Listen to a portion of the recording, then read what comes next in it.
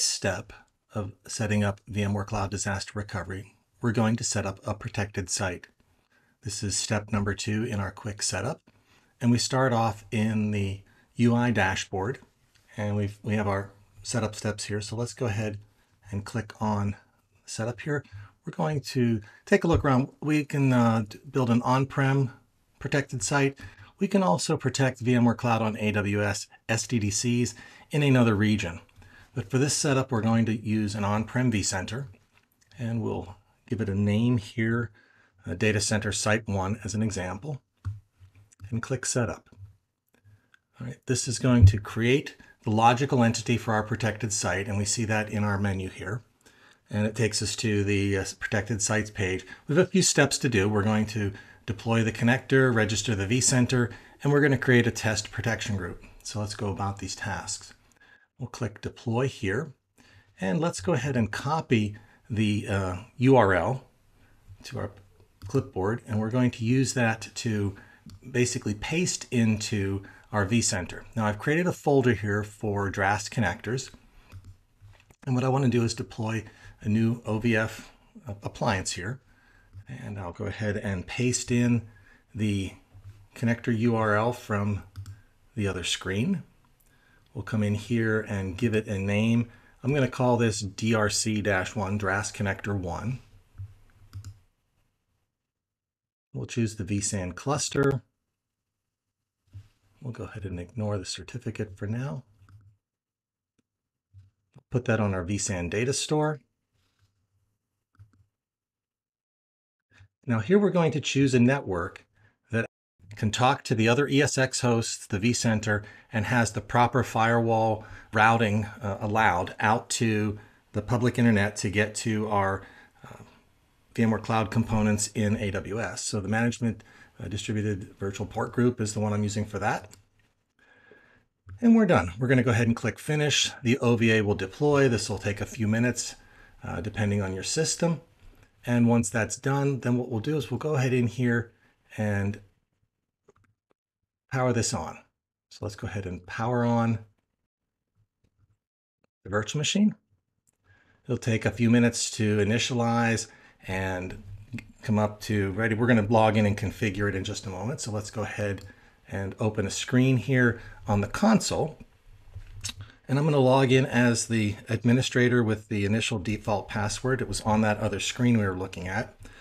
We'll go ahead and do a static IP assignment. So let's choose option A. I've got an IP address already configured up, so let's go ahead and enter that in, a subnet mask and a gateway. And I've got a couple of DNS servers that I want to use. It's essentially testing the network. Now, the FQDN of the orchestrator, again, was back on that deployment screen that we had. We could copy it from there. I happen to know what it is, so we're going to type that in here. And it's essentially going to validate. Now, back on that screen was a passcode. So let's go take a quick look at what I was talking about here. So in this deploy window, we had the credentials, we had the FQDN, we also have the passcode here that we can use. So we'll go ahead and take that and paste that in here. And that changes every 5 minutes. We're going to give it a label. Now this matches the VM name, DRC-1. It's basically connecting, setting things up. We're good. We can go ahead and exit out of this window right now and go back to our vCenter and finish up what we're doing here. So we've got the connector set here. If you remember, the password, the default password was set. If we wanted to get to the other one, we could, it's stored in here. We're not going to worry about that right now. Now let's go ahead and register the vCenter. So for this, I'm going to go back to my vCenter. I'm going to pick the root here. I'm going to go ahead and copy the IP address. Come back into VMware Cloud Disaster Recovery UI. Let's go ahead and register the vCenter.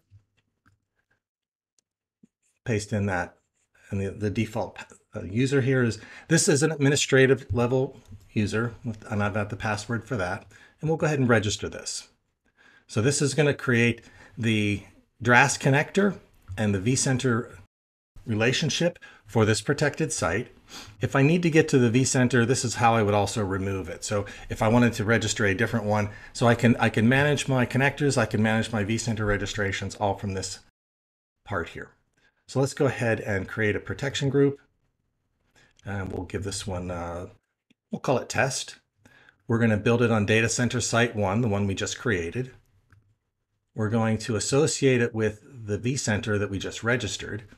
And I'm going to use just a simple naming pattern here, test star, and we'll see what virtual machines we have that have those. And there's looks like there's 10 virtual machines in my environment that match that pattern.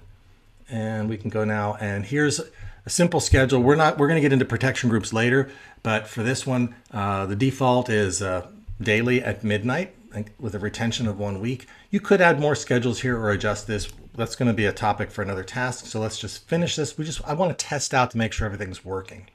So we now have our DRaaS connector installed, our vCenter registered, our test protection group. Let's go ahead and take a quick manual snapshot, and we'll keep that. We're going to delete this, so keeping it for a month isn't going to be a harm. It's going to basically go perform a full backup of those virtual machines, copy that to the scale out cloud file system in VMware Cloud Disaster Recovery. And if we look at this, there's the point in time snapshot from this manual backup of those 10 virtual machines. We can go back to our test here. We'll go ahead and select this and go ahead and clean this up. We don't need to keep this around. I just wanted to make sure that the protection group within the protected site worked. And with that, we're basically done setting up a protected site. We deployed the OVA DRaaS connector. We registered the associated vCenter that had the virtual machines we wanted to protect. We created a sample test protection group that's going to run every night at midnight, validated with a manual backup, manual snapshot that everything worked, and cleaned up, and we're finished with this task.